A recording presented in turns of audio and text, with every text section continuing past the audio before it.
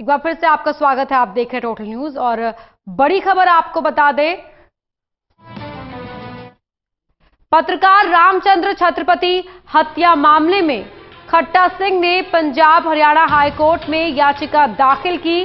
दोबारा गवाही देने के लिए याचिका लगाई है पंजाब हरियाणा हाईकोर्ट में।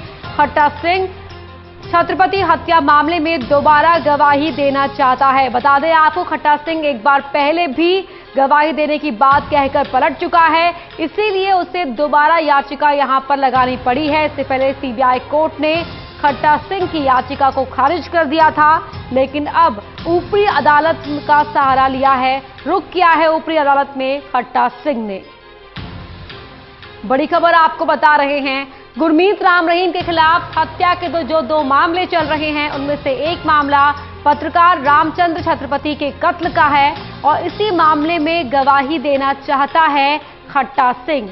जहां पत्रकार छत्रपति के बेटे अंशुल छत्रपति ये बात कह चुके हैं कि वो भी चाहते हैं कि खट्टा सिंह की गवाही की याचिका मंजूर हो, अदालत उन्हें इस बात की मंजूरी दे कि वो गवाही दे पाए। तो वहीं अब पंजाब हरियाणा हाईकोर्ट का क्या रुख रहता है, ये देखना होगा।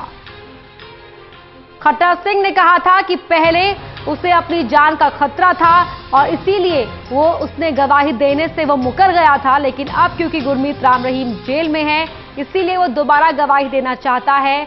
वो सच जो वो जानता है गुरमीत राम रहीम के काले कारनामों के बारे में, वो सच वो जग जाहिर करना चाहता है।